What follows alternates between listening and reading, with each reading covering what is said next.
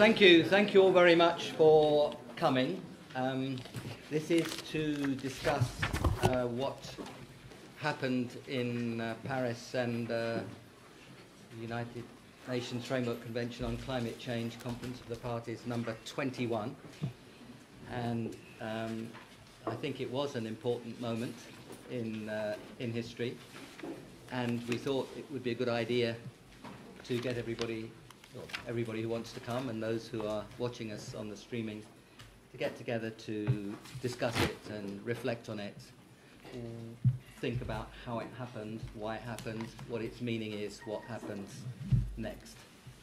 And there are 5 of us on the platform. We were all there in playing different roles.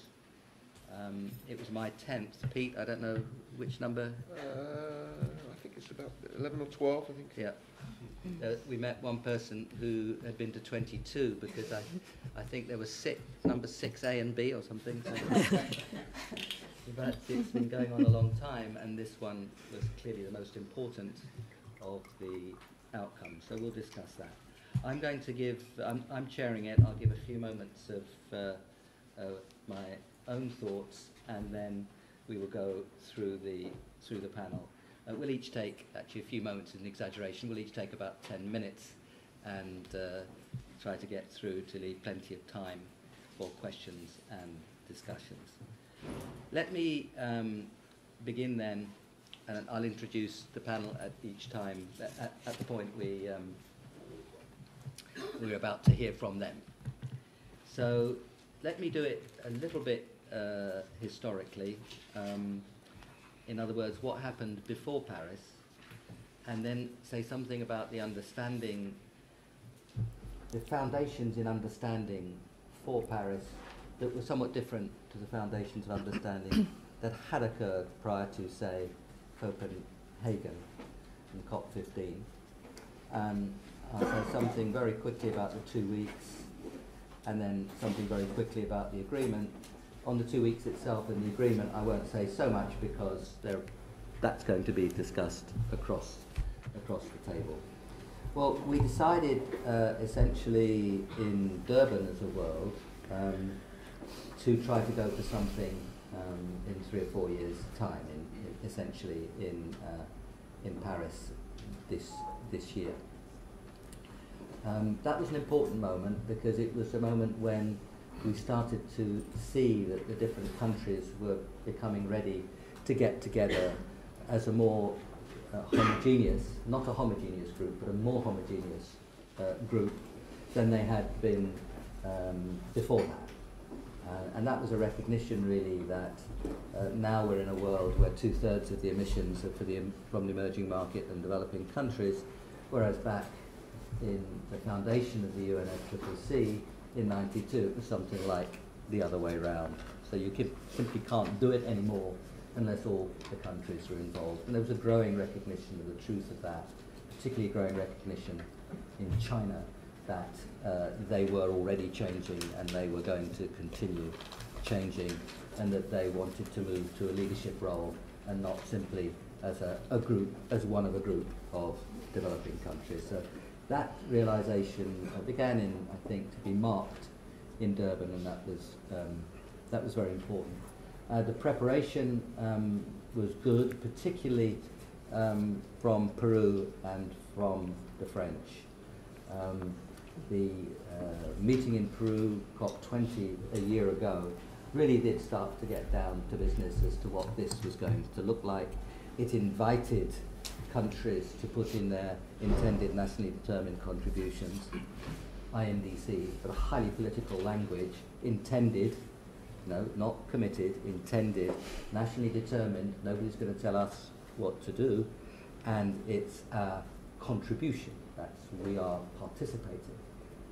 We choose to. We're not forced to.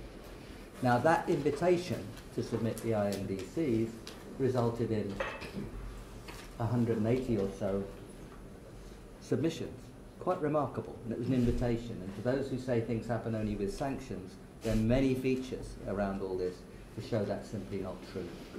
So that was a very important story, and we should salute the Peruvians for their very strong role they played under Admiral Pucavia, who is a very good chair of Peru and played of the Lima COP.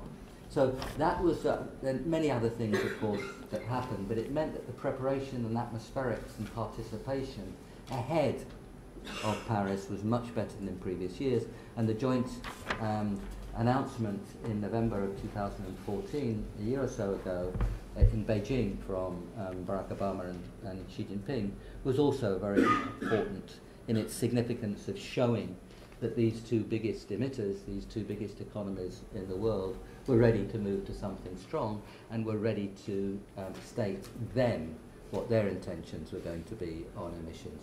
Many other features of the run-up, but that's what I wanted to underline. My own role was ami du chair for Laurent Fabius, who's the chair, and on the I was a small group of advisors to Fabius and to Laurence Tubiana, who played a tremendous leadership role along with Fabius, and I was also a member of the executive secretary, Cristiana Figueres, of the UNFCCC.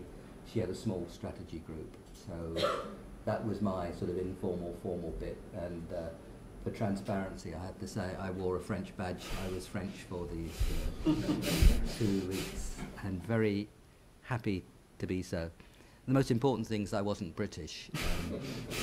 Not because I don't like being British, I love being British, but the wonderful Pete Betts, who's on this platform, was leading the British delegation along with Amber Rudd. And right at the beginning, we ought to salute the role that Pete has played in all this for a long time, particularly in these last 2 weeks, but for long before that, in the 11 or 12 years that he's been involved. Thank you, Pete, and you were recognised in the Lords on Tuesday, and I'm sure in lots of other places too, because you should be. The foundations in understanding. I think that there was a deeper understanding of the risks of climate change, which has been building over a long time. It's taken a very long time to get people to understand the immensity of the risks that we run.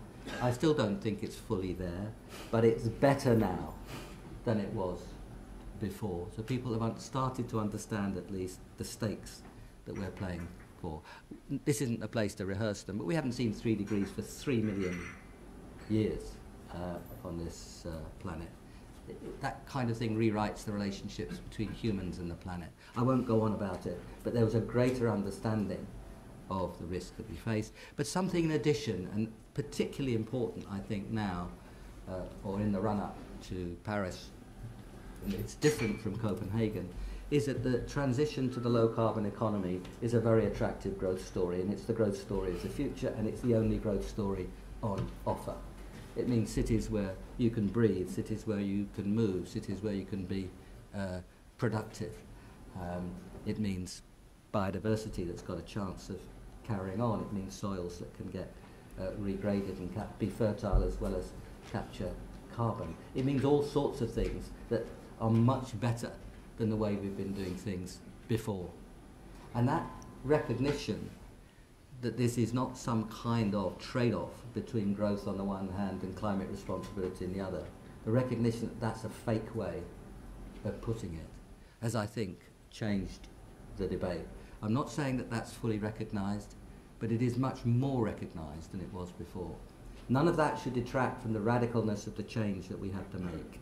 It's going to be very big changes, very big investments, doing things very differently from before.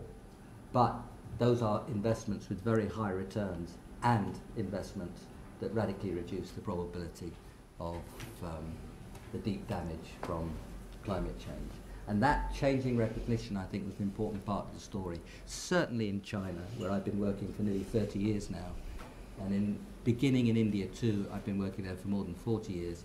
And those two very big, crucially important countries, China's very advanced in that recognition, and that changing understanding is happening in India too, but of course that's something we should discuss because a lot of other things happening in India as well. So I think that understanding, that change is very important, and air pollution has been a big part of that story, and the deep damage from air pollution, but It's more than that. That was very important. At the beginning of the 2 weeks, I'm going to sort of be much lighter now because others will say more. But at the beginning of the 2 weeks, we had 150 presidents and prime ministers who came. They did not have to come. They did come because they wanted to show their commitment. They came and they sent a message essentially to their negotiators to get on with it, do something, produce something.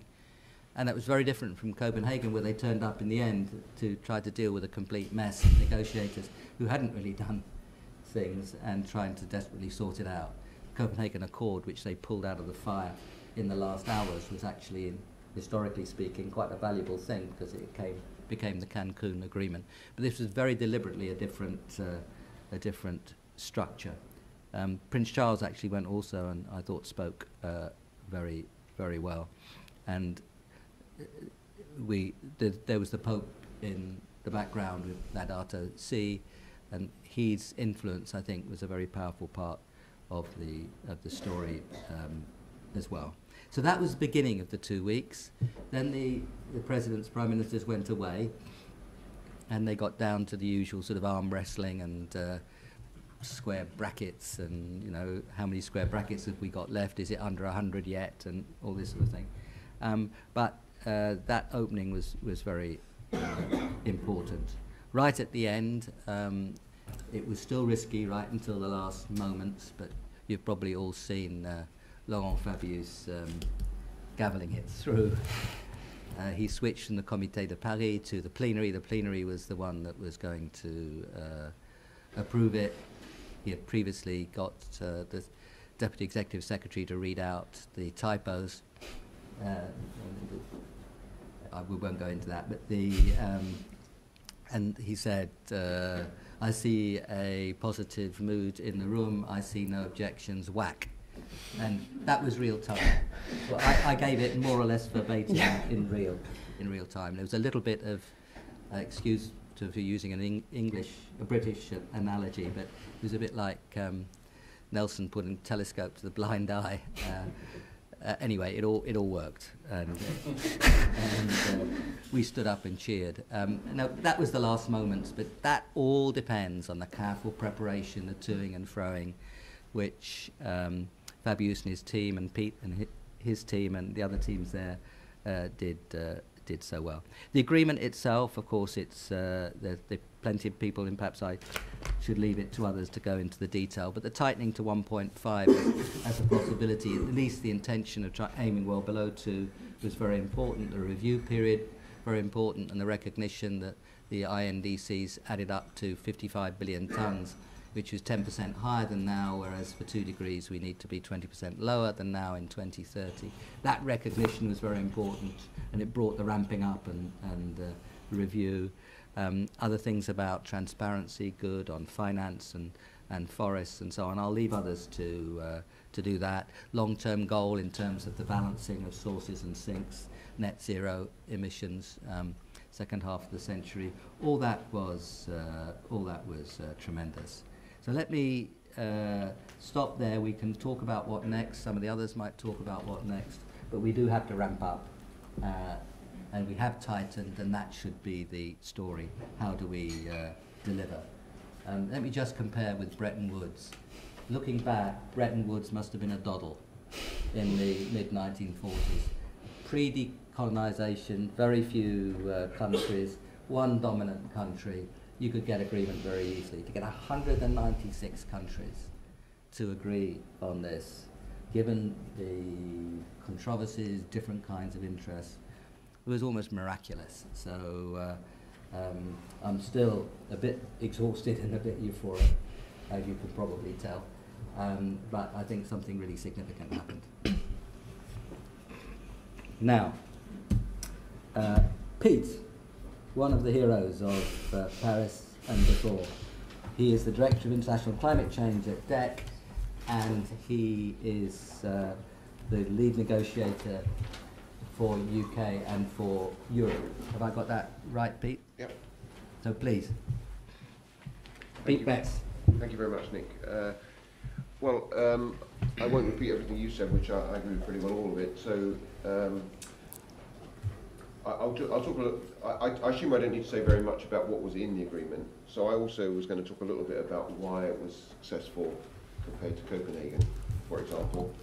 You've asked me to talk a little bit about how the 2 weeks ran and what were the turning points. And then a little bit, you've asked me to say something about implications for UK policy, which of course we're still assimilating. In terms of the sort of top line, this outcome was at the very top of our expectations, probably in some respects slightly above, our top realistic expectation. In terms of how successful it will be, time will tell. Clearly, it doesn't put us on track for 2 degrees. As to how much impact it will have on the market and on sort of political decision making, I guess that's something we're going to be assessing. I'll be very interested to hear what others say in the course of this discussion. In terms of the main elements of the deal, I think 5-year review cycle, long-term goals, zero net emissions, a really excellent set of transparency arrangements, much better than we thought we would get, and a continuing obligation to mobilise finance by developed countries. We've unwound the so-called firewall between developed and developing countries to some degree, but it's still there, and that will be a contentious issue in the future. And we got an outcome that was acceptable to us, in which the islands and others were happy with on loss and damage. I'm very happy to say more about the substance, but I guess you can read that from the newspapers and from other reports. Why was it successful? Well, I agree with what Nick said. Firstly, I think we learned lessons of Copenhagen, and we and the French set realistic expectations, and those were tested amongst the key players in a much more honest and grown-up way than done in Copenhagen. In Copenhagen, we went the range of possible outcomes in Copenhagen was that, whereas in Paris we had reduced it to this. We knew what we were debating about. We knew what we really did know what the parameters were of the deal. Secondly, really top-level political leadership from Hollande and Fabius, but also from the Americans. I mean, nobody put more into this, I have to say, at the highest level than the Americans. Obama and Kerry. Kerry was there all week, all the second week. They really invested huge capital into it. I think other leaders played a role, like Xi and Modi and Merkel, Cameron, and so on. But really the Americans did put more into it than others, apart from the French. And the fact that the Americans, got understandings on some of the issues with the Chinese, in particular in advance, I think was important. I think the French did a really excellent job, not just in terms of how they ran the negotiations, but diplomatically, the way that they brought people into the tent, and gave people recognition. For example, the announcement on mission innovation was a real signal to Mr. Modi that the world had understood his concerns about technology, for example. But underlying all that, as you were saying, Nick, I think there has been a shift compared to Copenhagen. I think the emerging economies are willing to act in a way that they were much more reluctant to do in Copenhagen, and underlying that is shifting real-world economics. The cost of alternative technologies is much lower than it was. It's still, in many cases, a bit more expensive than, for example, fossil fuels. But when you factor in co-benefits, it's often not more expensive. And most of what China is doing is probably being done for non-climate reasons, or principally for non-climate reasons. Air quality, health, energy security, and so on. So that has changed the underlying economics for key countries. I think also we just know more. We just know more about how you do this stuff, and we're learning more as we go along, which is a reason to think that the 5-year review cycle could work. In terms of what about how the 2 weeks ran? So we as the EU, we as the UK, I mean, our top priorities were very clear going in. So our number one priority was the 5-year review cycle, including the first one. So we wanted to, China and EU were essentially saying, we've done our 2030 target, that's, we can come back and set targets for 2040 in 2023, 2024, but we've done the 2030. We wanted the 5-year cycle, including a review in 2018 and the resubmission in 2020 or 2021. We wanted the rules, in particular transparency and accounting, number 2. And number 3, we wanted a long-term goal. Number 4, we wanted a legally binding outcome. We knew that we weren't going to get everything legally binding, and we were managing expectations on getting the hybrid outcome that we got, and we wanted differentiation, unwound this binary distinction between developed and developing countries. Now, I would say that the big emerging economies essentially didn't want any of those things. So although I agree with Nick that huge shifts in India and China, they are still, in terms of what they're doing at home, they are still very wary of perceived foreign interference, foreign infringement on their sovereignty. So, I mean, I think they were up for some elements of those things, but they wanted much less than we did. And to be blunt, that was the negotiation challenge. So we had our strategy. I mean, to be honest, the 2 weeks basically unfolded as we had foreseen. We wanted to build a coalition with the vulnerable countries to press for ambition, and we wanted to draw the Americans into that coalition. In Durban, it had been the EU plus the vulnerables. We wanted to have the Americans in the tent, and we wanted to reach out to the big, powerful swing states like South Africa and Brazil, and that's actually what happened. We had some fears. So the first of them was simply a process fear. That if you're trying to land a deal of this complexity with 195 countries all playing, being negotiators, holding everything hostage to everything else, the big risk was that we simply wouldn't be able to land a deal. And you need to move forward with small rooms and with compromise texts that come from the presidency, and those are very tested, very contested, and people are very wary of those sorts of things. So you need to build the conditions where those sorts of packages can be put on the table. The second risk we saw was that the vulnerable countries would focus wholly on 1.5 degrees and loss and damage, and wouldn't put any of their negotiating energy into pushing for ambitious mitigation outcomes. And the third risk was that we wouldn't keep the Americans on line with us, because what we've seen in previous COPs is that, and I'm being very blunt now, we're not in Chatham House, are we? No. I'm afraid it's being streamed. Oh, right. So, I mean, what some of our partners do is they don't necessarily attack the thing itself. So they don't attack a 5-year review cycle or rules. They say those rules are fine, but we need to put differentiation in them. So then the Americans get faced with a choice between asymmetric rules, with one set of rules for developed countries, another set of rules for developing countries, and weak rules for everyone. And then the Americans go for weak rules for everyone. That was the risk that we faced.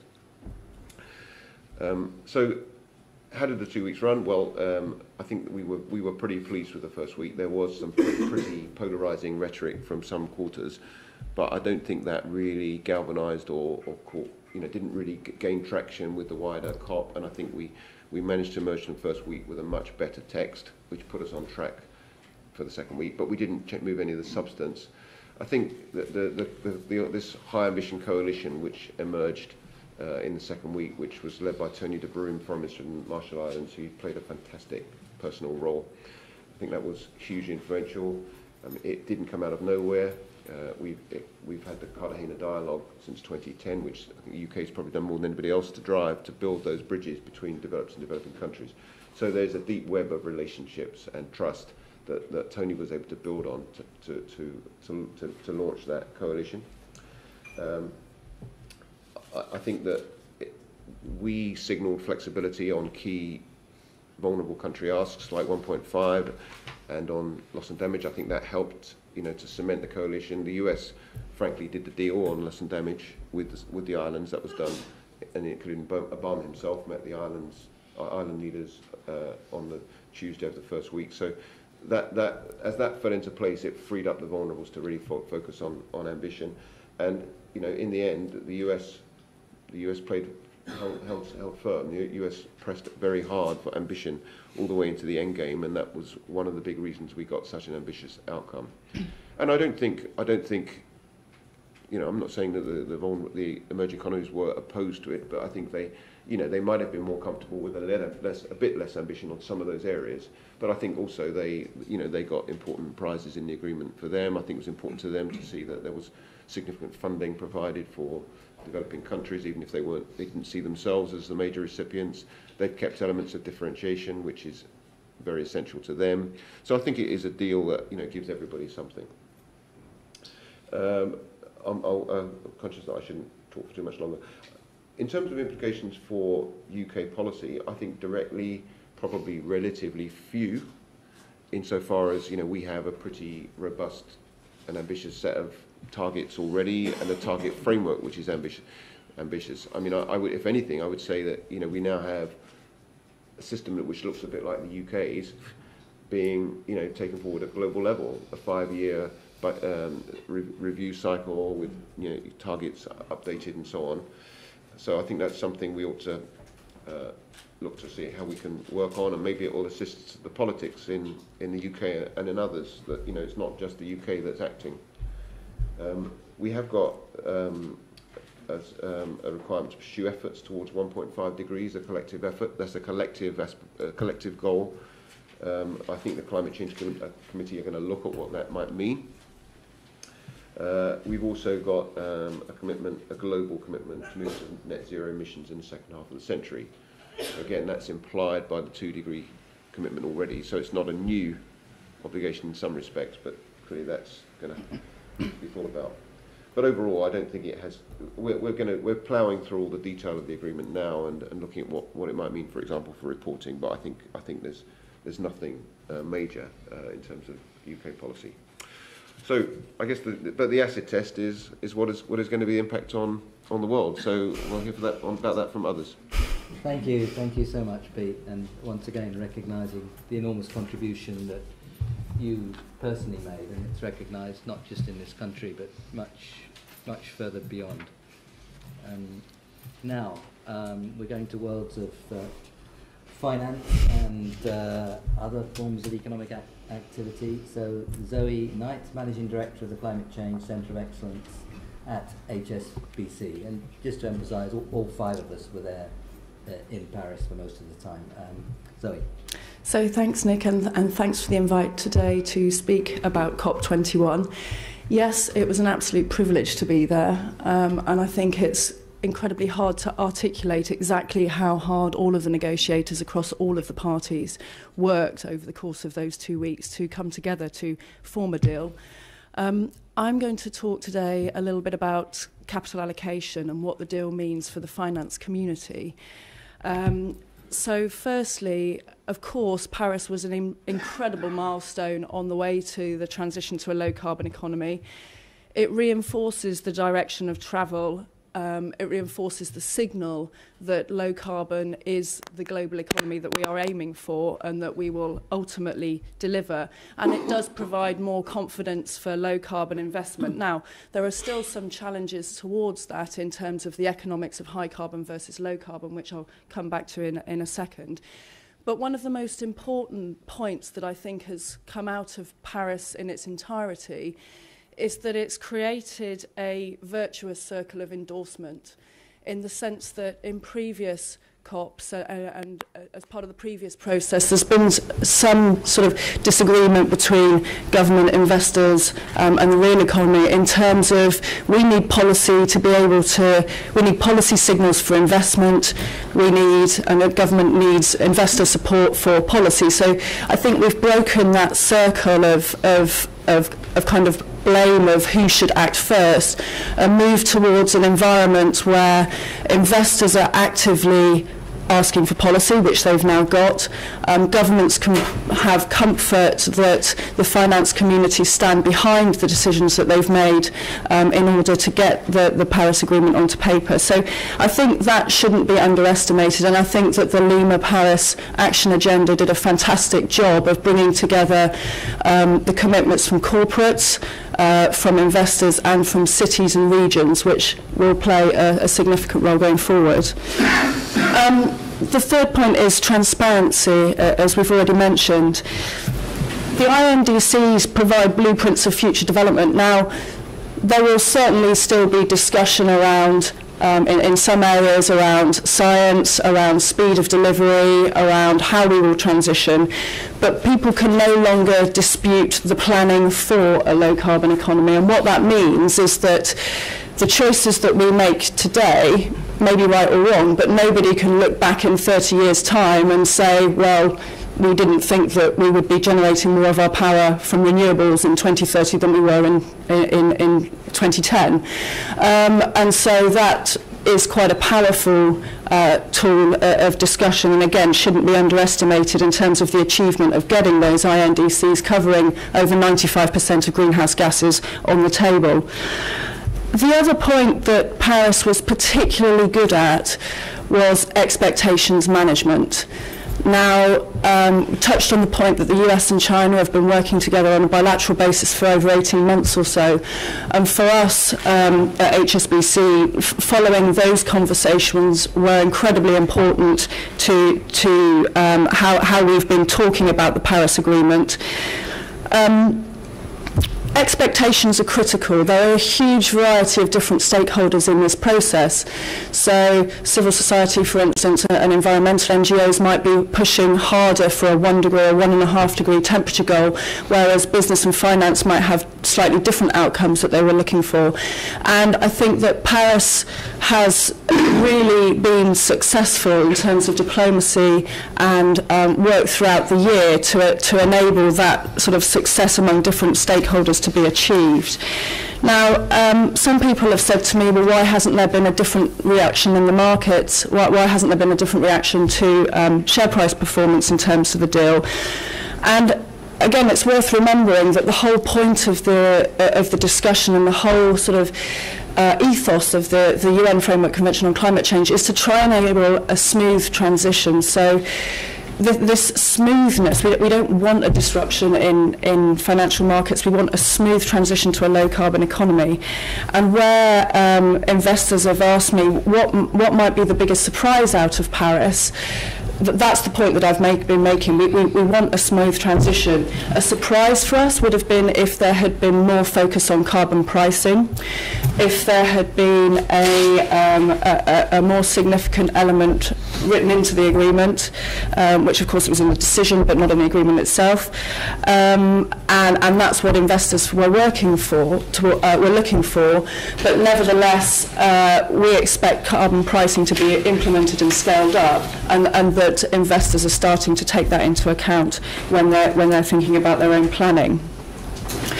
So the other question now is, does the deal go far enough to deliver the significant change that we're looking for in terms of capital allocation into low carbon? Well, it does to some degree, but there's still some work to do, in the sense that in many places the economics of high carbon are more favourable than the economics of low carbon.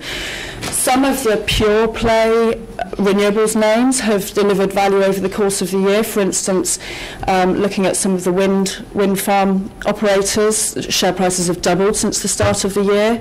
That's versus a market that's down 8%. So clearly there are pockets of value where investors can find opportunity, and we expect that to continue. But nevertheless, there's still more to be done around carbon pricing, and I'm sure there'll be some more questions on that. Financial regulation in some jurisdictions might not be conducive to investing in riskier low carbon opportunity, and I think that the work of the Financial Stability Board, Governor Mark Carney, has played a crucial role in furthering the agenda on climate disclosure and climate accounting. What do investors need to scale up their thinking around low carbon? Well, it's exactly that. It's climate disclosure, climate risk disclosure, tools for accounting for greenhouse gases. Now, in some of the conversations that I have across the world, the degree of knowledge around climate is so varied that in one meeting I might be having a detailed discussion around whether or not an investor should think about Scope 1 or Scope 3 greenhouse gas accounting for the portfolio, and in others it's as broad as what does a 2-degree world look like. So there's still some work to do on educating the financial markets as a whole, but COP COP21 has certainly gone a significant way to help with that. One of the things that I think investors are thinking about now is how quickly will the sort of policy framework that is in place today be implemented going forward, and what will the scale up of towards low carbon be between now and 2020, which of course we know is an important issue, and again the power of disruptive technology. So how quickly will renewables become more economic in various regions? How quickly will energy storage, for instance, become a more mainstream technology? The other point of finance in particular, there was a huge momentum throughout the 2 weeks in Paris towards more financial pledges. The Green Climate Fund already had 10 billion of pledges allocated towards it towards the end of 2014. Finance as a signalling mechanism is crucially important. But in Paris, 11 countries made more commitments towards the least developed countries funds, which is specifically for adaptation. France pledged another 2 billion for renewables in Africa from 2016 to 2020.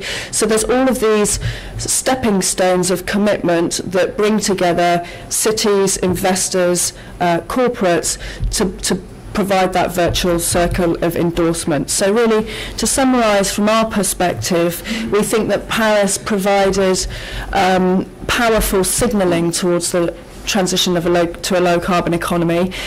From the economics in terms of high carbon versus low carbon still needs some help, and we think policy decisions will help with that in the future. And the toolkit needed to really change behaviour includes more climate disclosure, which is the work of the Financial Stability Board and the Bank of England, People's Bank of China tie-up. So we've got these signals in place. People will worry about the speed of transition, but I'm happy to say that I think there has been a step change in the way that the financial community is viewing climate change.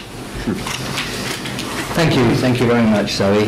And now we turn to Anna Bolle, who's the Senior Advisor on Climate Change Policy at Statkraft.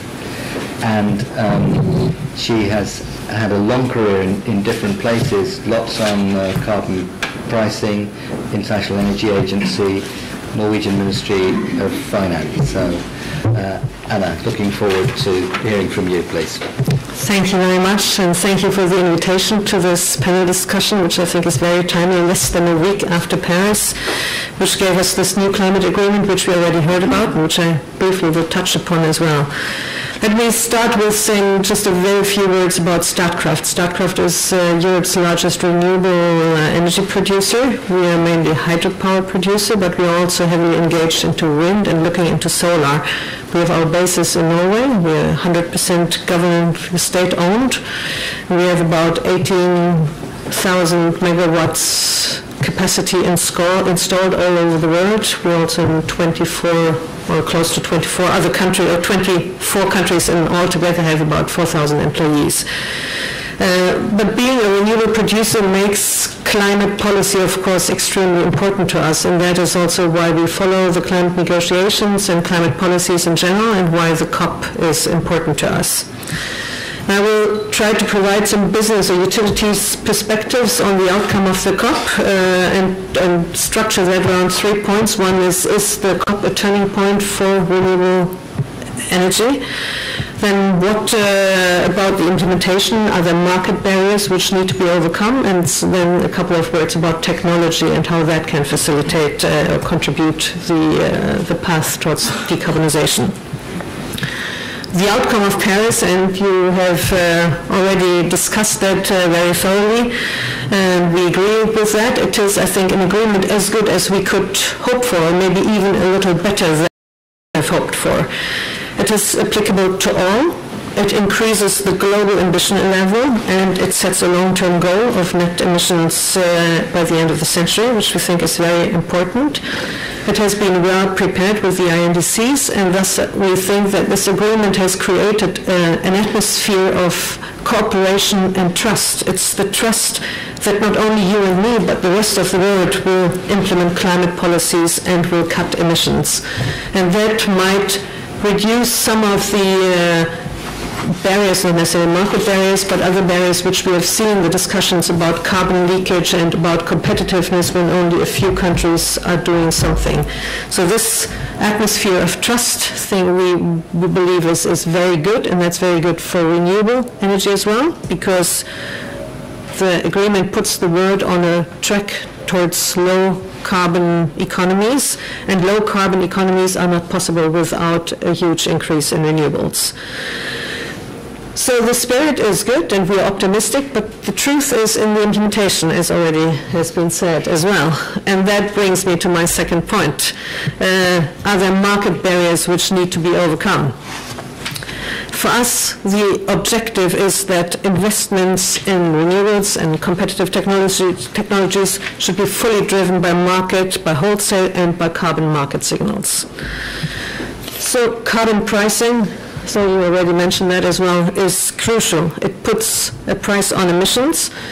It increases the relative competitiveness of renewables, but even more important, I think it also incentivizes to cut down capacity, take capacity out of the market, while subsidies don't necessarily do that. And some of the problems which we see, especially in European energy markets, is that a lot of new capacity is coming to the market through more renewables, which is good, which is also good for us, but capacity is not being taken out. So the general price level is falling and investment signals don't work anymore.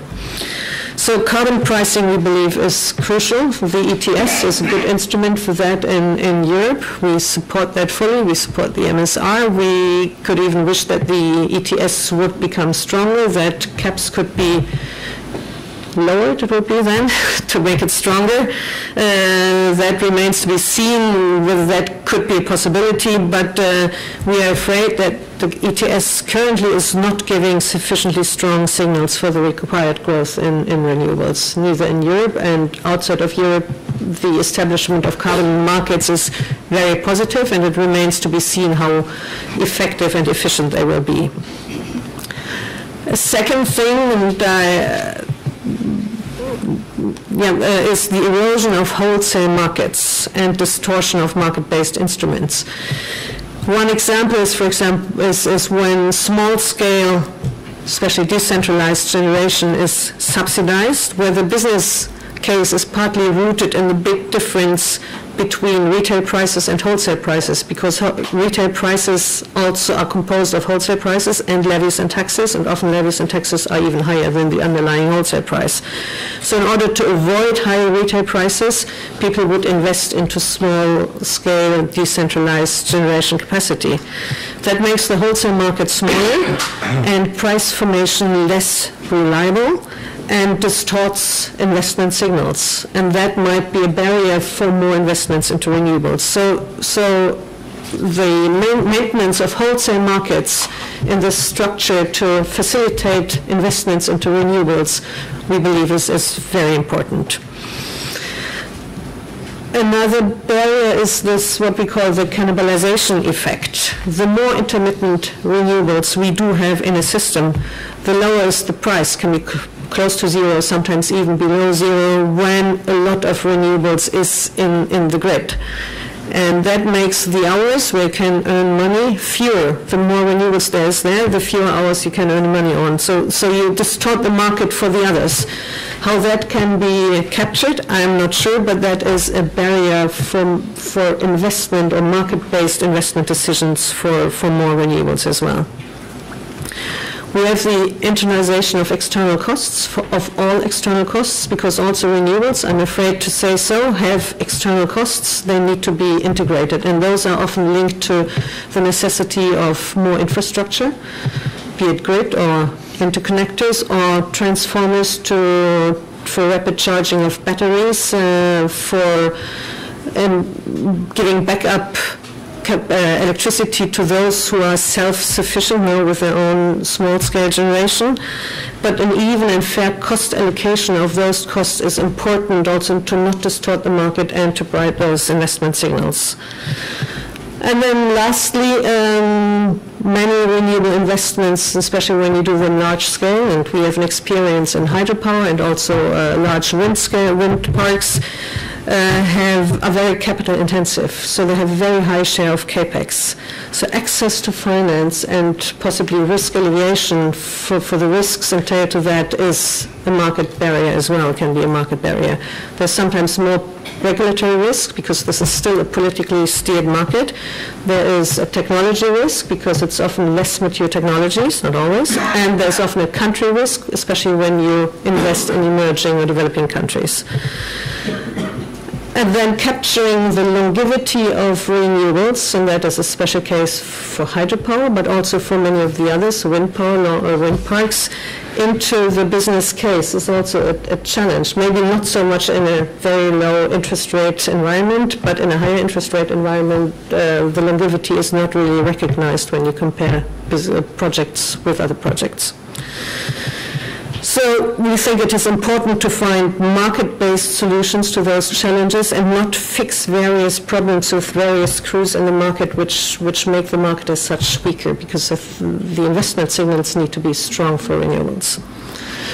When it comes to technologies, we are very optimistic. We have seen big decreases in costs. We expect them to continue along those learning curves. Many of the new renewables are competitive already in many circumstances. We see for hydropower also the possibility for recognition of the flexibility and water management it can provide, which is important in a climate change environment. So we think that should be very comforting for politicians, that technology is there and technology will be continuously improved. So that is not really a challenge. It's more the will, the long-term stability and the political frameworks which we need to facilitate those investments. So yes, we think the COP is good, and the proof is in the politics really, and the enabling frameworks for keeping the market giving investment signals. Thank you. Thank you very much, Anna. And now our final contributor on the panel is someone we're working very closely with because part of the Grantham team in Paris. Alina Averchenkova has had a long career on climate issues, starting with a doctorate in economics in the UK. But she's worked in many areas of relevance in I won't go through them all, but in consultancy and on the asset side, in the Environmental Defence Fund, and particularly in the UNFCCC itself. So I think she has a deeper knowledge than any of us of how the UNFCCC itself works, but across a very broad range. So Alina, thank you very much for all the work in Paris, and the floor is yours. Thank you, Nick, and good morning, everyone. Thank you for the opportunity to share some thoughts today. I will not go into discussing negotiation process because I think previous contributions have already done so, but what I will do is give a forward look of what's next and what are the challenges, and I think that builds very nicely on what Anya has just said. So basically, if we look at what Paris was about and what is next, is about, in simple terms, on one hand, ambition, and on the other hand, finding means to implement it.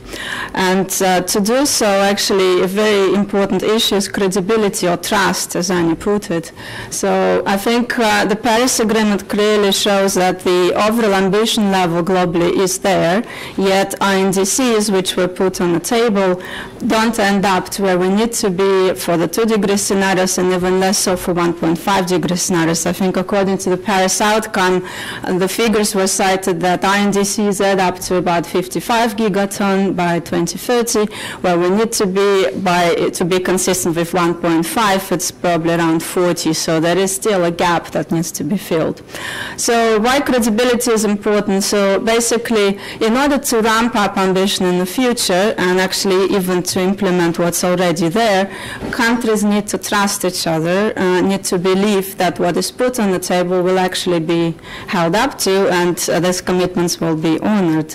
Secondly, it's important for delivering on this means that I mentioned to actually implement, because investors will not go, as the previous speakers have alluded to, they will not invest into programs, policies that they don't believe will be credible and will be honored.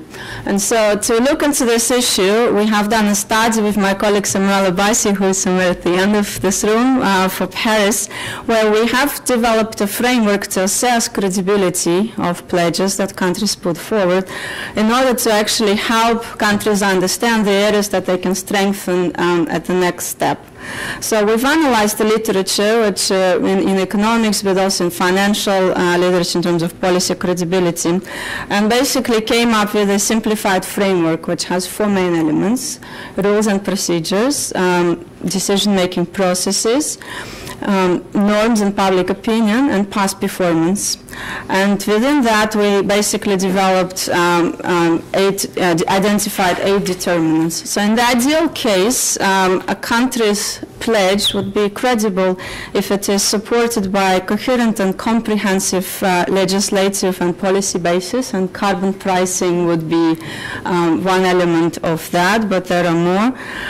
Also by transparent, inclusive, and effective decision-making process that has features built in that doesn't allow for easy repeal and abolition of policy, but also creates enough opportunity to build consensus and bring stakeholders in. Thirdly, it needs to be supported by dedicated public bodies, and in ideal case, again, supportive private bodies such as strong NGO lobby for climate policy, and ideally not very effective high carbon lobby. There is also needs to be in the ideal case, country which has a history of international engagement, which puts high value on commitments that it makes internationally, its pledge should be also more credible.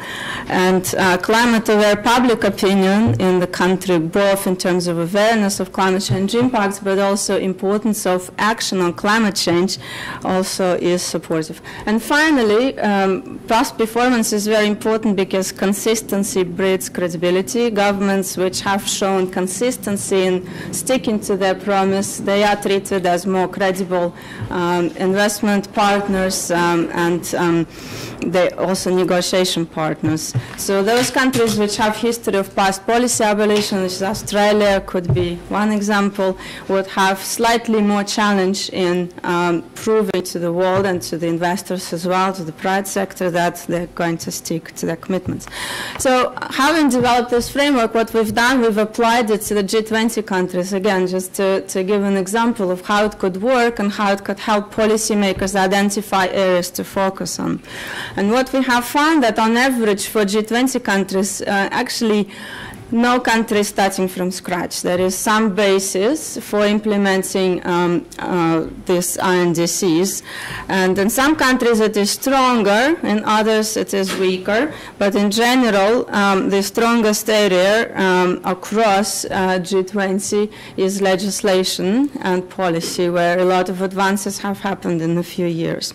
Yet there are still differences if we look between developed and developing countries. So in developing countries, among emerging economies in the G20, we noted that in general, decision-making processes tend to be weaker than in the industrialized countries, and also public opinion in certain cases is not yet there, the awareness on the importance of climate change. So these are the areas to strengthen.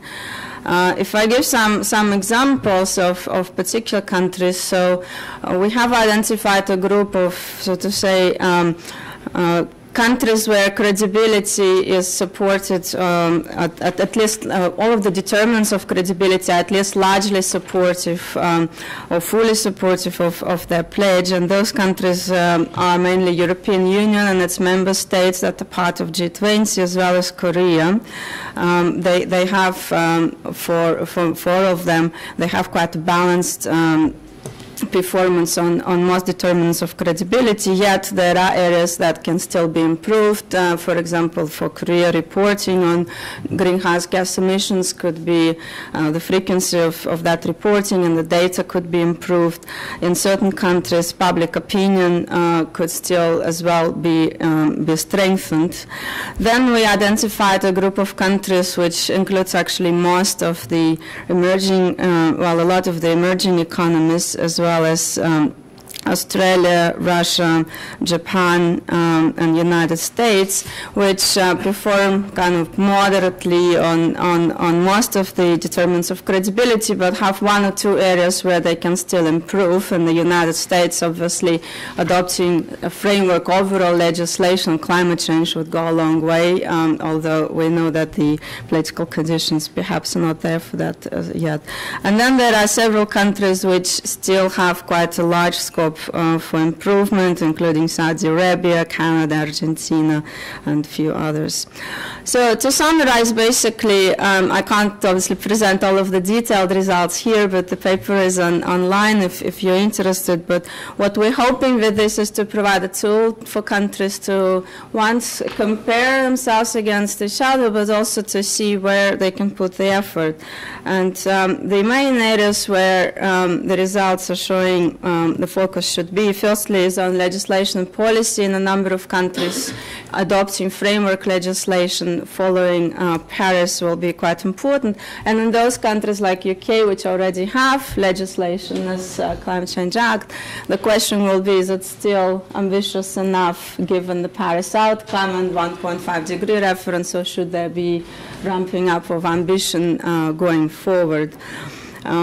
Secondly, on the decision-making processes, it is important to consider safeguards for ensuring commitment that was made in Paris, and research suggests that creating more veto points in the political system helps you keep that, as well as engaging stakeholders and building political consensus. And finally, we also noted through this analysis that more work can be done to strengthen public bodies in particular, and in many countries this would imply also creating independent advisory body like the Climate Change Committee here in the UK, which helps keep government in check and helps provide for continuity of policy. So I think these are some of the areas, and of course if countries now focus on putting some of these elements in place, the important next question will be how to attract finance, and improving credibility along these determinants will help in doing so. But one additional area that hasn't been mentioned yet, it is about helping developing countries actually identify concrete policies and options for reducing emissions and preparing them into turning them into financeable propositions, which is an area where sometimes there is still a lack of capacity. Thank you. Thank you very much, Alina. I think we've had very thoughtful, interesting contributions from very different perspectives, although very strong and encouraging overlaps as well. Let me try to identify a few areas to kick off a quick discussion on the panel, and then we'll open up for the audience. But I want to spend quite a lot of time on the audience part as well, so let's just take a few minutes for the panel. One issue that ran through much of what we've been talking about, and it's obviously central, is the credibility and direction of policy post-Paris. EU, UK, China's 13th five-year plan, what's coming in India, across the world. And that's right across the board. I mean, we focused particularly on carbon pricing and so on, but surely that would be true of forests and everything. So perhaps we could focus our attention at the beginning on the credibility of policy, and associate that as well with something that's very close to it, of course, which is the management of risk, since the lack of credibility in policy is one of the biggest generators of risk. And indeed, the biggest deterrent to investment around the world is government-induced policy risk. And certainty isn't on offer, but reduced uncertainty should be. And so as well as thinking about the credibility of policy, we should also be thinking about the management of risk and understanding risk in the system. So if we could begin with just a few minutes on the panel on that, and then I'll open it up to the audience, and there'll be other aspects which we haven't covered in cities and innovation and so many other things. But let's do that in interaction. Let's start with the EU ETS. It's clear, I think, as after Paris, but it was also clear before Paris, that we need a much higher carbon price in Europe. Do any of the panel have some views on the prospects for that? The obvious way to do it, you don't need a degree from London School of Economics to work this out, is to have less permits, right? More growth and less permits. And more growth takes longer, less permits you can do quite quickly. What are the prospects for that? Should we be pushing for carbon price floors, as we apparently have in the UK? And would the panel like to contribute on that one? And of course, through to California and China and other places where the carbon markets have some importance. Anybody like to comment? Well, I guess the first question for the EU, the EU is now going to have to go off and put in place the legislation to deliver the 40%. The question is... That's 40% 1990 to 2030, right? Correct. Yeah. Of course, the commitment that European leaders made was to at least 40% domestic. So the question will be, I guess, are we prepared to go further either now or perhaps in the context of the updating of commitments post 2018 stocktake? I think that will be, the UK's position remains that we are willing to go further in the context of an ambitious agreement. So clearly, that is going to be an important conversation. So that's the first point. The second point is, I don't think it's a secret. There are elements within the EU who will be unlikely to be supportive of that, and so that will be a conversation will have to happen. I think the proposition is that the European Council is going to take stock in March of the Paris outcome. But the third thing, so if you were going to raise EU ambition, and I'm not a minister, so we've not had a chance to really assess all this with politically, then by and large, it's probably less challenging to do it in the effort share side than in the ETS, because if you do it in ETS, you've got you raise ambition for everybody, so everybody will be affected. You affect other bits of the system, like the various funds that are generated to help out certain bits of the EU. So the effort share, it's politically contested. But it might be technically less complex and easier to focus any increased effort on particular bits of the EU rather than on everybody. But in the context of an ambitious outcome has been delivered, right? Correct. So clearly that it's still only a few days ago. So we are going to have to assess this within the UK and then with some EU partners and think about what this means. I would have thought it's more likely that any raising of ambition will be in the context of the 2018 stocktake and then the resubmission. But that would be my immediate sense. But do welcome other views. And the UK 80% reduction, 1990 to 2050, was in the context of 2 degrees. And in fact, Brian Hoskins, a climate scientist and member of the Climate Change Committee, reckons that was actually 2.1 degrees. Precision is not on offer, but it was a slightly higher version of 2 degrees, and we've come back with a substantially lower version of 2 degrees, so there could be some revisiting of the UK. Well, to be clear, the goal is to hold the global average temperature increase to well below 2 degrees above pre-industrial levels, and to pursue efforts towards 1.5 degrees. So it's not the same level of collective commitment as the 2 degrees, but clearly it's not.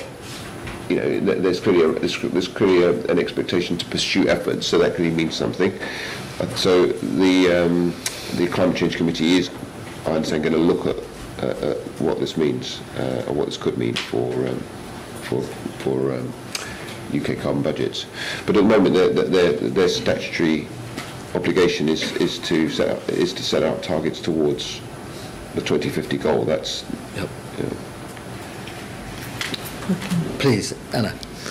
Yeah, I already mentioned the ETS. I think, and clearly we need higher carbon price. I mean, we as a company see the most modern gas-fired power stations, which we have a couple of, being mothballed and coal running, which is absurd in this context. And that is of many reasons, but one of the reasons is a carbon price which is too low to make that change happen.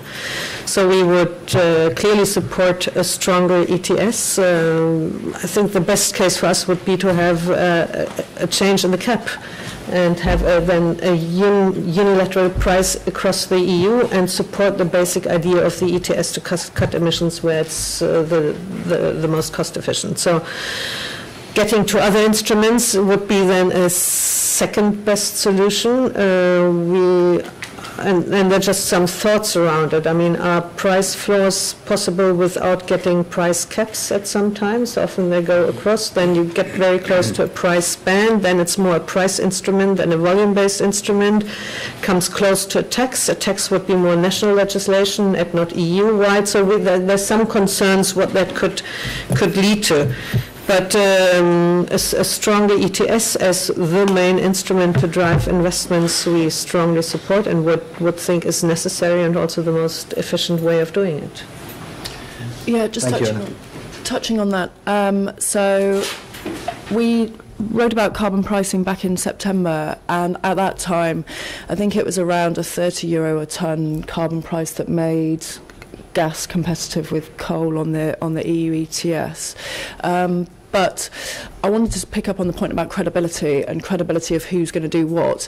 And picking up on sort of the Australia-China debate, I know it's a bit further away from Europe, but in the sense that I think there's a quite high conviction that China will deliver on its climate goals in relation to how they are articulated in the 13th five-year plan, which will be announced in next year, and also how they've been embedded in the 12th five-year plan, and also in relation to pollution issues. Now, that impacts other regions that are exporting high-carbon products to China. So even if you're a nation that perhaps rejects climate policy, you will still be impacted by what else is going on in the world and the degree to which other countries implement their climate goals. So I think we'll see investors spending more time thinking about what the sort of trade links are between high carbon and low carbon countries, and who is vulnerable from an export perspective. I mean, one of the, I think, sort of important points of the INDCs is, it's 95% of greenhouse gases covered by an INDC. All the Middle Eastern nations coming to the party sort of in November, just before the talks. Now, a lot of them have been criticised in the past because they're oil-producing nations, which are clearly exporting products that are high carbon and that are embedded into our transport infrastructure. But the fact that they are engaging with the world, and the fact that their economic structure will have to change to tackle the climate issue, that's a step change in the world 5 years ago, right? So I think thinking about those linkages between trade, how countries are generating their own national income, and thinking that through will be a feature going forward. Alina, do you want to? Well, I think most points have already been covered, but building up on what Zoe said, I fully agree that I think countries will be looking more into carbon pricing, and many INDCs, I think over 70% of them, if not more, actually have economy-wide emission targets, and so the next step for these countries would be what are the instruments. In some cases, they're doing it for the first time, time in the case of developing countries. And so I know that many of them have been using ETS, EU ETS as an example of how to do things, but also how not to do things in terms of the price signal, and in particular China has been studying very closely the experience of EU ETS. So I think the lessons that were, well, the points which were raised by previous panelists, they have been taken into account, and I know that China in particular has learned a lot from the EU experience. So I think there will be a place for such instruments going forward, but the price would need to be in line with providing enough of a signal to the market to actually reduce emissions. Thank you. Let's open it up for discussion. I hope during the course of the discussion we can cover issues like innovation, cities, forests, and so on. I hope those will arise through the questions. But can we move now to questions from the audience? Gentleman in the front row. Jeff Beacon from the Pollution. Hold on a sec. The mic's just coming. It helps for the streaming. Yeah. Jeff Beacon from the Pollution Tax Association. And if you want forests and cities, forests are burning down now, and they weren't in the CMIT 5 models, so the remaining carbon budget we've got is considerably less than 115 tonnes per person in the world. How much would the panel like to knock off that 115 tonnes to cope with burning forests and the projected release of carbon from the Arctic tundra and places up there? And as far as cities go, at the moment it costs about 100 tonnes in almost a personal remaining carbon budget to fit someone in a city. So how are cities going to expand on our current model of importing steel from China and building all these big buildings? And of course that isn't on our carbon budget, is it? Because our consumption budget's going up while our production budget's going down because we're closing the steelworks. Thank you. I'm going to take two more questions and then turn to the panels. The lady just here. Hi, Jo House, Bristol University, IPCC author and Government Office for Science. Just to come back a second on your point about forests and CMIT 5, land use was included in the CMIT 5 models and forests were in there. And the last IPCC round was the first time that most of the Earth system models did explicitly model land use change. And within the INDCs, about 25% of emissions reduction, 20 to 25% of emissions reductions in the INDCs come from the land sector. However, forests were explicit, the questions was forests were explicitly mentioned in the agreement. Land wasn't mentioned in the agreement due to sensitivities around enabling countries' food security and not wanting to limit agricultural production because of food security. So I wonder what the panel thinks may go forward in terms of signals for greenhouse gas reductions in the land sector that still protect food security. Thank you. Lady in the front, and then we'll take these three, and then we'll go on and hope to take quite a few more. Thank you. Veerle Hevaert, LSC. I wanted to ask a little bit more about the need for a strong ETS. One of the reasons why the ETS has been seen to be underperforming is a strong reliance on grandfathering rather than auctioning, and that has been linked to a strong concern about carbon leakage. And I was wondering whether you could give some input on how realistic you think that these concerns for carbon leakage are, and particularly in the context of a new agreement, should we now be less concerned about carbon leakage, and could this affect a shift towards more auctioning in the ETS? Thank you. Three questions covering forests, expansion of cities, the role of land and agriculture, and ETS, grandfathering and leakage. Who would like to intervene on those, or any one of those? I will do one or two after you have done. Yeah. I'm happy to say a few words about forests and ETS to set the ball rolling. So on forests, well, general point, I mean, we are now shifting to think a lot more about implementation. If you look at the INDCs, very few of them are investable documents. We're going to need a huge amount of work to help countries to turn these into documents that can, and to genuine plans. In forests, we with Germany and Norway actually made an announcement which didn't get that much attention in Paris, that we would aim to spend $1 billion a year supporting developing countries to reduce deforestation and increase forest cover. So, we're going to be thinking about how to do that most effectively. Ideas gratefully received. There isn't a huge evidence base in this whole area about what works in relation to spending climate finance in general. But if anything, in forests, it's been hardest to disperse money. If you look at mitigation projects, adaptation projects, forestry projects, forests has gone the most slowly. And there's all kinds of reasons for that in terms of, governance in countries and so on. We also saw some really impressive announcements by big companies about moving towards taking deforestation out of their supply chains. So I think we need to think about how we build on that. And we know that the Commission, Dutch presidency, the EU under the Dutch presidency is going to think about developing procurement rules to move to zero deforestation production. So I think there's a lot of scope to have a kind of step change in activity in this area, and it's certainly an area where we would welcome thinking and guidance on how we can play our part. In relation to the ETS, I think it's generally clear that costs of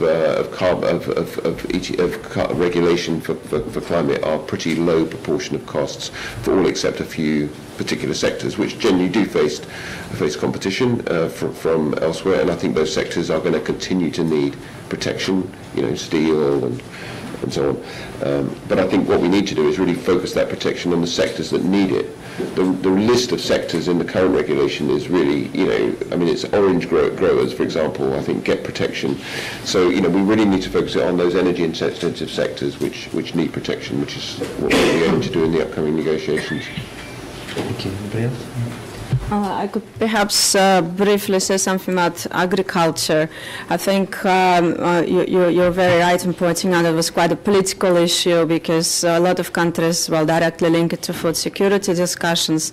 So that's why it's not so prominent in the agreement directly. Having said that, there is a lot of work happening at the practical level in terms of countries working together to find solutions to lower emissions from agriculture. And I know, for example, Australia and New Zealand, Argentina and a few other countries have been working for several years together to develop cooperative frameworks on how both in terms of exchanging experiences on technologies, where by switching crops or increasing productivity, you can at the same time limit the amount of emission reductions, but yet keep yield to the same level, and also have been playing around with climate finance initiative that could help developing countries finance this transition.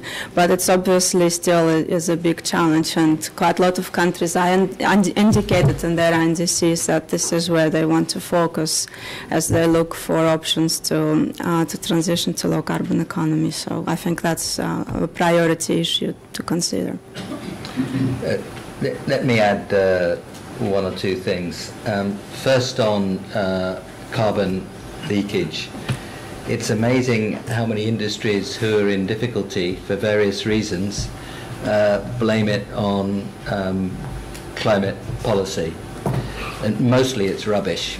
If the price of steel falls by 40 or 50%, the price of steel has fallen by 40 or 50%, and that is the most important influence on your profitability. The carbon pricing component in that story of reduced profits is generally pretty small. The reason that low-cost manufacturing grew outside the rich countries was because labour was cheaper in those places and skills and infrastructure had improved. That's called the process of development. Nothing to do with carbon leakage, a process that was part of economic history, well underway, well before the UNFCCC was created, let alone climate policies put in place. So the carbon leakage story is generally colossally overdone, particularly when we bear in mind that we're thinking of a world that is looking out in a better direction, and when you pick up and go, you have to think of where the place you might pick up and go to is going to be 10, 15, 20 years from now. So I don't want to dismiss it as an issue, but look very carefully at carbon leakage arguments. They are mostly colossally overdone. Secondly, the move into cities is going to happen, whether we approve or disapprove. There's about 50% in cities, slightly over now, towns and cities, and that will probably go up to 70% by the middle of the century. There's no set of armies that are going to put up walls around cities and keep people out. Neither would we want it, in my view. This is something we can plan for because it's going to happen, and if we build our cities well and we do it well, they can be cleaner, more attractive places where you can move around in unpolluting ways, where you can breathe, or we can do it badly. And it seems to me the big choice is not whether people move into cities or not, because they will. The main choice is what kind of cities we build and create, and that's where we should be focusing our attention. Finally, on land, it is obviously political because it's about big fractions of the population who depend on agriculture, and of course agriculture produces food and people eat food. But there's so much that you can do. Alina already began. I've lived much of my life in agriculture in developing countries, starting with tea in Kenya in the 60s and wheat in India in the 70s, and that's sort of what I do. It's not the only thing. But there are an enormous number of alternatives. I mean, system of root intensification for rice is a system where you transplant more carefully, but you flood the fields much less, and that reduces methane emissions from the fields. It generally gives you an agriculture which is more robust so its adaptation is more climate resilient, and it saves on water and energy, which is good development. There's so many things like that where without necessarily making it a big totem in INDCs, we can pursue as a world much more promising policies which bring development, mitigation, adaptation, food security together. And that's where we should be looking at good development. And if it starts to filter into the INDCs, then good. But we should be doing it anyway. I think we have to bear in mind that not all animal husbandry is similar. Sheep, cattle which graze on grass have a different effect from those which are fed on soya, where that soya arises from cutting down forests. We have to look quite carefully at the means of production as a world, and there really are alternatives there. It's not some fixed thing that we have to carry. There are great opportunities for making agriculture much more productive, much less emitting, and much more climate resilient. I hope, for example, that's something that DFID would concentrate on. Indeed, I know they do take that issue seriously. So next round of questions. There were some people at that side. The gentleman just here, please.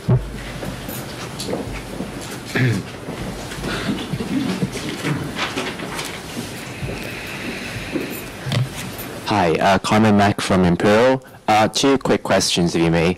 How do you see the phrasing of the term net zero by second half of the century being interpreted by different people. For example, Amber White yesterday said it was by the end of the century, as opposed to by the second half. And second question is regarding policy risk. Let's say Republicans win the U.S. presidency next year. How do you see that impacting on future, on this whole agenda, at least through to 2020 or potentially 2024? Thanks. The gentleman with the beard there. Thank you. Phil Coventry, Reading University. It's not my area of expertise, but you can read quite widely about fossil fuel subsidies, and there are lots of statistics around about how much more subsidies go to fossil fuels every year than renewables. In the context of the sort of policy consistency and the price signals that the panel have been talking about, I'm just interested in whether Paris might be a signal for changing those kind of the structure of those sorts of subsidies and the impact that might have on the renewables sector. Thank you. Thank you. Lady just here on this side. I'll do my best to get round everybody. Please keep the questions short, and we'll do our best to keep the answers short. Thank you. Hello, hear me? Yes. Okay. I've got 3 quick questions. Could you make that 2? Or 1? Okay. Question to Anne is, do you think the renewable technology would be affordable without the government subsidy in the context that the UK government has since somewhere made significant cutbacks on subsidies for small scale and large scale renewables, and also started to, well, at least proposed to study charging climate change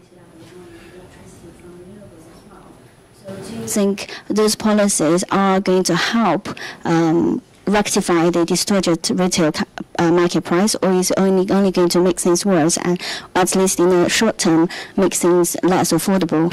And the second question is because I'm actually working for a local authority in East London, so I'm more interested in domestic questions. So the question to Pete is that since the summer budget, the UK government has made some significant regressions and cutbacks on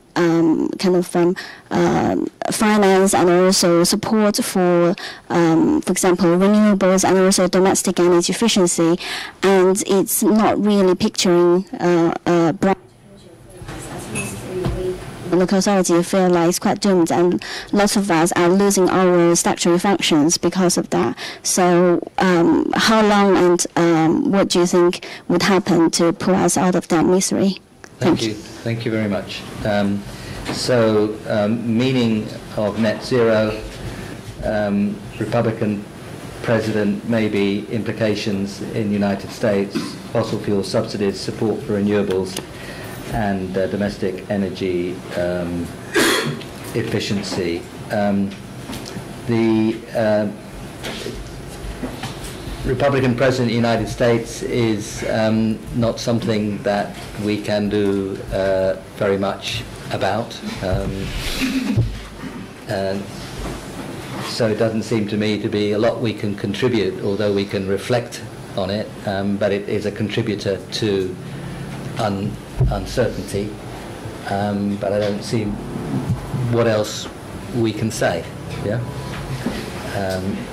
Not telling you who to vote for, but I don't know how many people have a vote in that country.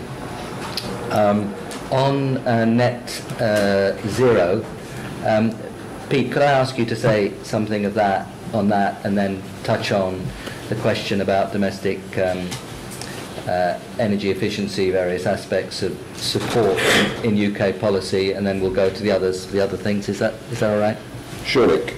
So on the question of net zero, I mean, the article says what it says, which is in the second half of the century. So, you know, I'm not going to provide a very commentary on what the Secretary of State said in the Select Committee.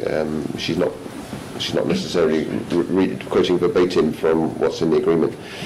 Just a word about what happens in the US. clearly, as you say, Nick, we don't have any influence over what happens in the United States, and that's a matter for them. But a lot of what's the action that's being taken is now increasingly embedded. It's embedded in what companies are doing. It's embedded in what individual states are doing. So I don't think we should assume that everything will be wound back. I think a lot of this stuff, even in Republican states, actually, renewable portfolio standards, for example, actually, is increasingly popular and is cost effective. I think it matters. It will also make a difference whether we have both. If the presidency were Republican and both houses of Congress were Republican, that might be a different scenario than if, for example, the Senate remained or became a Democrat. I'm not going to comment on domestic policy, Nick. Okay. Pete's a civil servant, not a politician, so that's his. It's the right answer, Pete. But Alina, you're not a civil servant. Yes, on the US, obviously, a lot of, basically the target that the US has put on the table can be achieved through Obama's Clean Power Plan, which is an executive legislation based on the Clean Air Act. And the authority to legislate was given by a Supreme Court decision that greenhouse gases should be treated as pollutants. So should we get a president in the United States who does not support action on climate change, they would still have to go through a number of steps. There are certain hurdles built into the system, so they can't just cancel the Clean Power Plan. And having the Supreme Court decision already there, it will be difficult because Supreme Court, again, is more likely to rule again in favor of EPA having to regulate. And just an anecdote from Paris, I have attended an event which was run by the power utilities from the US, and EPA administrator was there as well. And the discussion was basically also what happens, in particular some Republican states are currently opposing the Clean Power Plan, and there are challenges in the court. What was said is that while the states are challenging, and in the meanwhile utilities are actually, and private sector players are basically moving quietly to implement it. So the market is moving. So I think it's going to be quite difficult to just undo what has been done already. Thank you. And remember, I'll go to both Anna and Zoe, but remember Jerry Brown was re-elected as governor of California with almost 60% of the vote on a platform which included quite strong environmental and climate action.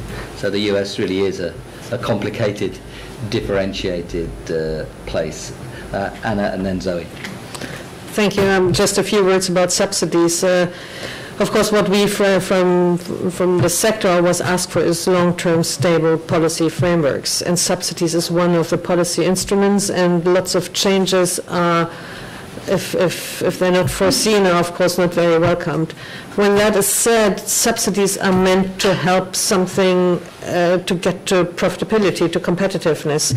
When costs change, of course, subsidies can be reduced as well, and they will be changed in general, but still it can be perceived as something which is taken away from you, because it seems to be something which is certain, and that can create a lot of unrest. So in general, subsidies are probably necessary for some technologies, especially the less mature technologies, which cannot get to the market with only a carbon price, or the current carbon price. But when that is said, I think as it is a very specific policy instrument, we probably need to accept changes in subsidies when the costs change and those technologies get more or less mature and compared to the market price. Just as a general comment to that. Thank you. Zoe. And also from me. So on the subsidies point, I think that it's worth reiterating that Paris is just one step, and that discussions around all of these issues have been ongoing for a long time. Paris has mobilized awareness in a broader context and has been covered incredibly well by media, financial institutions, businesses, etc. And that has been brilliant for the awareness in climate as a whole. But many countries are taking steps to remove fossil fuel subsidies, implement some form of carbon pricing mechanism. And I think that the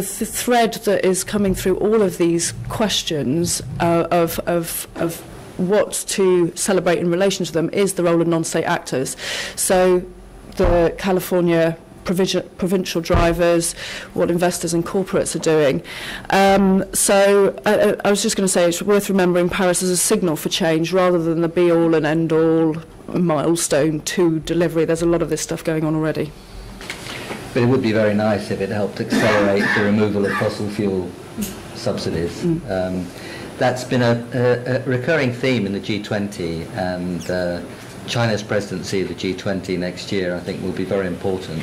In the nature of things, you don't get to be president of the G20 any sooner than another 2 decades, and actually it's more than 20. So that, I think, is going to be a very important part of international discussion of economic policy. And as Zoe indicated, China's 13th five-year plan, which is more or less done, will be released in the early part of next year. So I think that is a very important area of discussion. Could we move to the next round of questions, please? Lady just here. Hi, Olivia, LSE. So I just have a quick question for you on fixed income and mixed funds like swaps, derivatives, etc. Neglected child of ESG. Sorry, can you speak up a little bit? Yeah, sorry. How do you see investors developing a strategy to manage carbon for those assets, where really it's very difficult to develop an ESG strategy? The gentleman in the front row here. Sam Van Kaiser, in case you don't recognise me. Quick question about ratification. How long will it take? Lady just here. I'm doing my best on gender equality. It's a requirement at the LSE, and it should be a requirement more generally. Well, thank you very much as an alumni of LSE. My question is specifically about the design of the Phase 4 of the EU ETS. My name's Margaret Ann Splon. I work for Redshaw Advisors. We're a carbon risk management firm, and we deal specifically in compliance, well, not just specifically, but in compliance carbon, so I speak to the end users. And my question is that Phase 4 has been approved. It'll be 2021 to 2030. We were recently invited by the European Commission to participate in one of their workshops about the design of Phase 4. But now, given that COP21 has happened, and this has been a great positive signaling, my question to you is, how do you think that COP21 will affect the design of Phase 4? Because it's difficult to put in new legislation that's already ongoing. And Phase 3, which we're currently in, it was very difficult to get the backloading through, very difficult to get the market stability reserve. And so right now, we've got, for example, the carbon leakage, the lady that asked that, there's 120 sectors on the current carbon leakage list. We already know that Phase 4, there will only be 50 sectors, but since it's not already established, I'm very curious as to how you guys think the design of, how COP21 will affect the design of Phase 4 of the EU ETS. Thank you. Well, there are two questions, I think, around fixed income and investors, and the compliance question, which I think are for Zoe and Anna, and then I'll ask Pete and Alina if they have anything to say on ratification. So Anna or Zoe, which? Okay. Okay. So the question on fixed income and environmental, social, and governance, and how and what we think about that. So. I have to say I disagree with you when you mention that you think that ESG it's quite difficult to devise an ESG strategy. Oh, okay. So I don't think it is difficult to devise an ESG strategy. What's difficult about having an ESG... Could you spell out these things a bit? Yes. So some investors, well, most investors these days have adopted a way of incorporating environmental, social, and governance factors in the way they assess their investment portfolio. So there's an initiative set up by the UN Principles for Responsible Investment, which was launched around 10 years ago now, where investor signatories signed up to a pledge that said they would incorporate environmental, social and governance issues into their decision making. And I think I've lost track of the amount of assets under management. Somebody in the room might know more than I do that have signed up to that initiative, but it's in the trillions. And so the first means of doing that was to engage with companies on what they were doing in relation to ESG. So as shareholders, investors have a clout of and a say of how the businesses should further grow their earnings stream. And as an extension of that, that's moved more in towards the fixed income markets and climate strategy and the growth of the green bond market. So in terms of having an overall asset allocation strategy that incorporates sustainability and ESG investing, I think that's a fairly straightforward thing to do, because you can incorporate it into equities and fixed income. The difficulty around ESG investing and sustainability investing is proving that it adds value. And that proof is where you get disagreement. So you get disagreement around the sort of, there's limited disagreement that there's long-term benefit, but there's a lot of disagreement over how that translates into short-term performance behaviour. So what investors are asking, and by investors in this context, I'm talking about people that look at secondary market participation. So they're buying shares and buying bonds and generally managing perhaps pension money for the population. So in terms of how they're thinking about a climate strategy, many of them have started to assess the carbon intensity of different companies that they're holding. So many of them will invest according to different benchmarks across the world, so an equity benchmark, for instance. And within that, they'll have to hold a certain weight of, say, utilities companies or oil and gas companies. In the utilities sector, more specifically, some are thinking about the exact number of coal-fired power facilities that utility owns and the grade of coal that is used within those facilities, and we're having discussions about that, and that's how they're differentiating the carbon risk within utilities.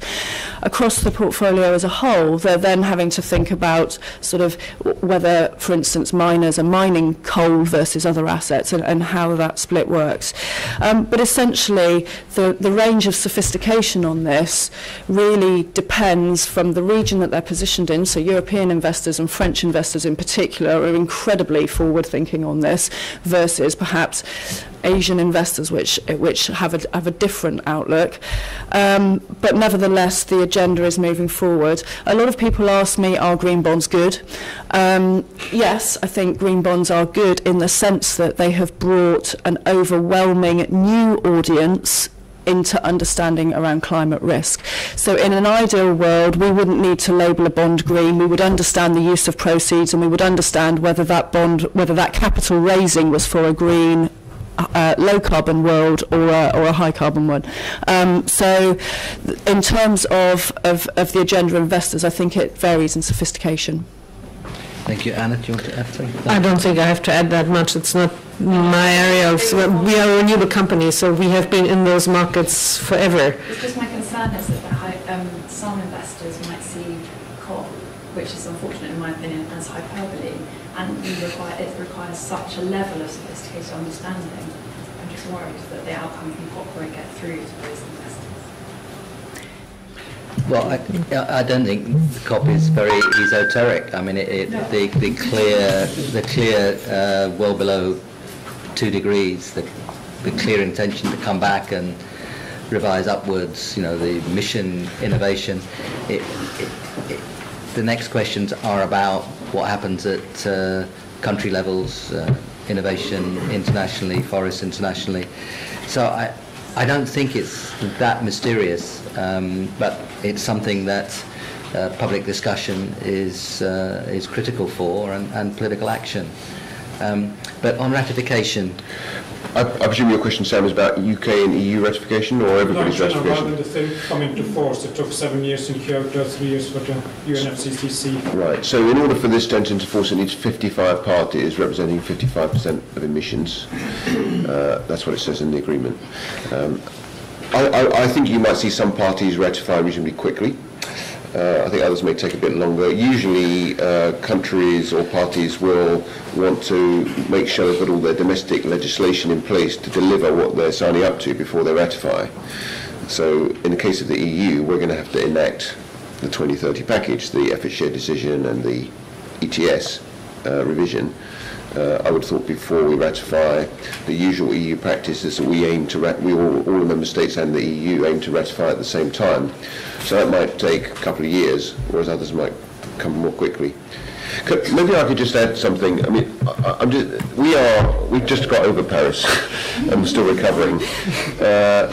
We're all just beginning to think about what are the priorities for now, and I sense that debate is kind of emerging in the room. Yeah. So we are definitely in the market for thoughts about this. I mean, for us, there's some stuff that's more techie and the stuff that's less techie. So firstly, we've got a huge amount of stuff to do through the UNFCCC, where there's provision for detailed rules to be adopted on things like the transparency regime. So that's one leg for us. The second is we've got a 50% increase in UK climate finance. Indeed, it will double by the year 2020, but the increase over the SR period is 50%. Spending review period, yeah. Yeah. So we want to stand back and think, well, what are the priorities for that? That's £6 billion. It's a lot of money, but it's not a lot in terms of the scale of the transformation you're trying to generate. So how can we use that money best? And I think now is the right time to stand back and really think about that. And there, as I said before, there isn't much of an evidence base. So I think there's a lot of, we've certainly been appetite on our side for thoughts or guidance on that. The third thing is EU legislation, which is going to start rolling forward. We've already got the ETS proposal. I think we'll see the effort share decision in the second quarter of the year. I mean, quite interested that people are already raising the question, well, should we be raising ambition at this stage? Should we be looking at modifying the ETS proposal? I'm not responsible for the ETS in the department, by the way, but obviously have a close interest. So, again, I think now's the time to start generating some intellectual sort of activity in that space. Fourth area is, definitely we need a bit of a political strategy going forward, because inevitably climate may drop down a bit. It's been at the top, it's going to come down a bit. But we've got some set pieces this year. We've got the European Council in March. I think it's proposed that there should be a very high-level signing ceremony in New York in April for the agreement. 22nd, right? Earth Day. Oh, high level. Mr. High Level's been invited, I'm sure. We've got the G20 and we've got birthday. We've got the Chinese leadership and the G20 on the phone. Certainly, Mark Carney. There's an awful, so just mapping out the year and also beginning to build towards the stock take in 2018 and the updating, I think is beginning to identify what that looks like will be important. Finally, there's all the other real-world stuff, the action agenda stuff. What we'll have to do is, in my team, is think about where we can make a difference, recognising that we're only one player. But we'll certainly be thinking about whether there are particular issues where we would want to get involved. For example, mission innovation. We're going to need to think about what the priorities are for that. Just online, the UK was one of 20 countries that signed up in mission innovation to double its R&D on clean energy research. And then others like Bill Gates and Richard Branson, Mukesh Ambani, Ray Dalio came in also with a little group put together by Bill Gates. So there's quite substantial public and private money going into clean energy innovation, and how that is allocated, spent, and how productive that money is terribly important in what happens next.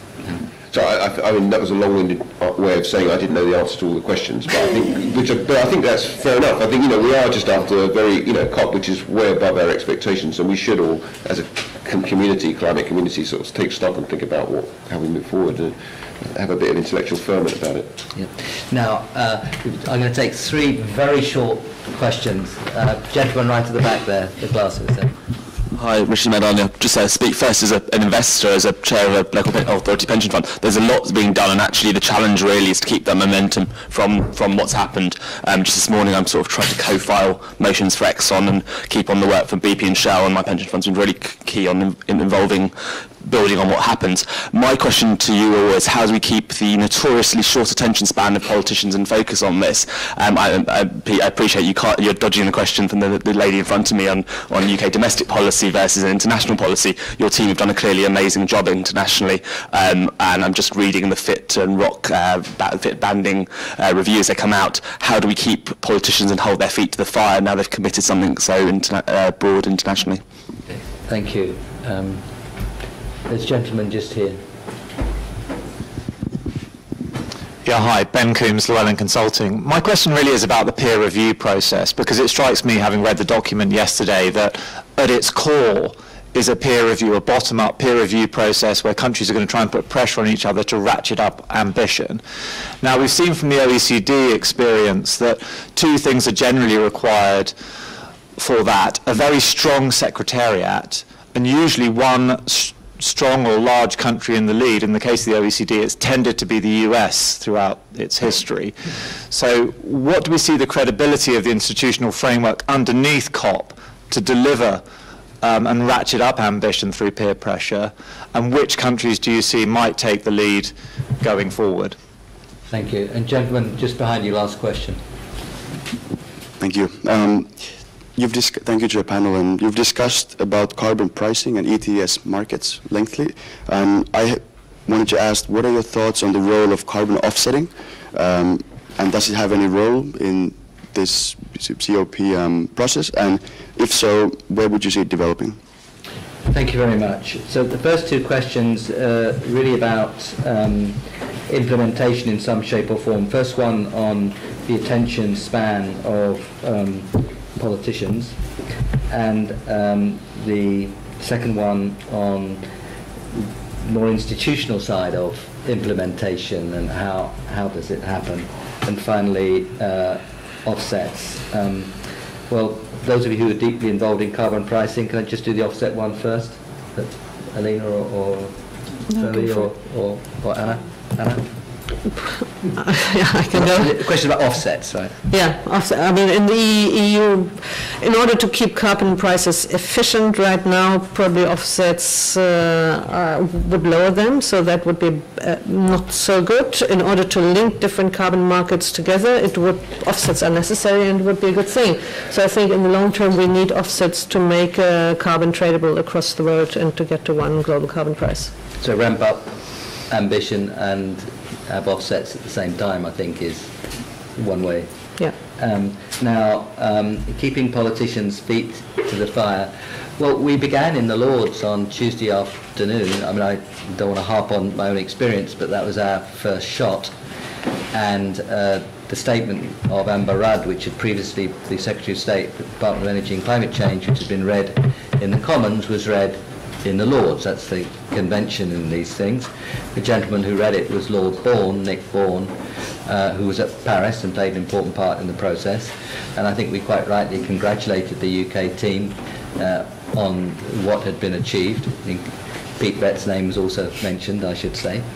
And so the next question was, given that the ambition has been ramped up, what happens next in terms of increasing the policies or adjusting policies to fit? So I think that's the kind of discussion that will take place around the world, and it comes from citizens, it comes from political processes, and particularly importantly I think it comes from business and firms who see the opportunities but need the policy credibility to make it happen. It comes from examples. The cities were very well represented in Paris, and they're getting on with it. C40 is now, I think, C83 or 4 or something, the coalition of cities. So I think it's through those kinds of political processes which will involve, politics, people, NGOs, business, cities.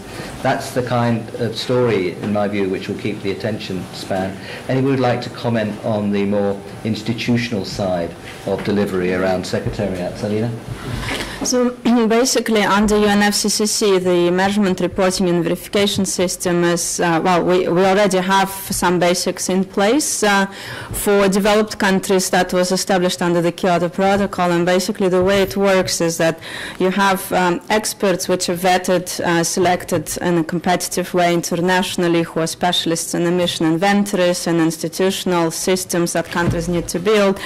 And basically, teams are created from these experts representing different countries, but they act in their expert capacity. They're not politicians.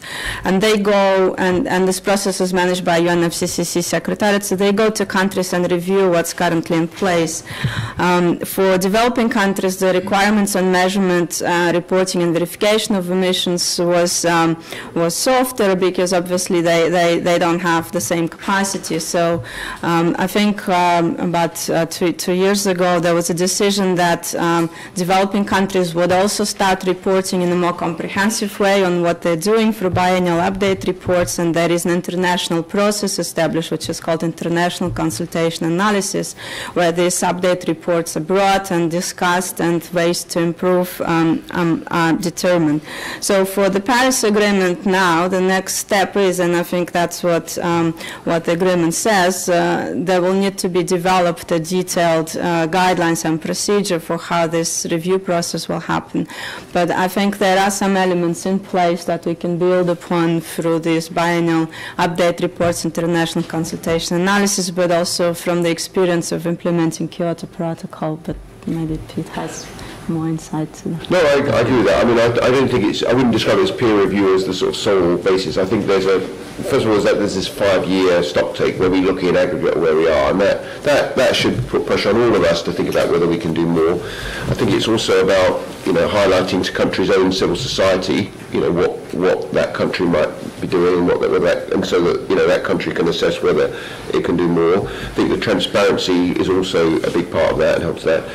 In terms of the review process, this is a deeply sensitive subject for some of our partners, and so, you know, there's very clear language that this is non-punitive, non-intrusive. So, you know, I think if we were going to think about how to make it really effective, we'd need to draw lessons from other regimes, which I think is a good thought. We really have to think about how we could do that in a way that respected those sensitivities, you know, and enabled the thing to work to their satisfaction. You know, and so probably the sort of peer review is the wrong notion. It is about kind of helping everybody to raise their game progressively, individually, collectively. Thank you very much. That's how I would describe the peer review process. Okay. I mean, in an international context, that's what it means. I think if you talk to the OECD about peer review and working through and practicing that transition, that's exactly what I have. Right. Thank you. Now, we are now out of time. I don't want to try to attempt a big summary of 2 hours of discussion, but I think we have seen that our own discussion, and let's hope we're representative of the world, I better be careful, but it's about what happens next. That this was a remarkable outcome. It was up the high end of the expectations of most of us who were involved and had looked at and participated in these processes over a very long period of time. That seems to me to be a good problem to have. Had it been very disappointing, we'd have had another sort of problem. But this one is, how do we implement as a world something good? We've seen that this is not a world of formal sanctions, and one of the lessons that we learnt, I think, over the years is to trying to turn something into a heavy formal sanctions story makes agreement much less likely and ambitions much less strong. And I think that was a very important part of getting the success, and it will be a very important part of making it happen. So we have to turn this collaboration into mutual self-help, a bit of competition, setting the stage for the investment through public policies in different places around the world, cities collaborating as they are. These will be the elements of different kinds that come. Some of it will be collaboration, some of it will be sharing of technology, some part of it will be the green race, and a bit of green racing is very good the appropriate powered vehicles, of course. So that story of implementation, I think, should follow the same kind of spirit that we're seeing. The politics will be important, the industry will be important. But that, I think, is where we focused rightly. Within that overall story, I don't want to sort of pick out different bits too heavily. Carbon pricing, of course, was strong in our discussion, as it should be. Fossil fuel subsidies, very strong. Recognition that this isn't only a pricing and subsidy story, it's innovation, regulation as well, including regulations and understandings around disclosure and assessing risks. So we had a wide-ranging discussion there, but it was a cheerful discussion about how to make things happen, realizing that a convention and its outcome is one thing, and what happens next is another thing, but it's very nice to have that challenge and problem. So thank you all very much for coming. Thank you for those who organised with prescience the importance of having such an event. Thanks to Pete and everybody else who made it, the agreement into reality, and recognising that this was something that came from many people, as it should, given the collaborative global process that lies underneath it all. Thank you all very much for coming. Thank you.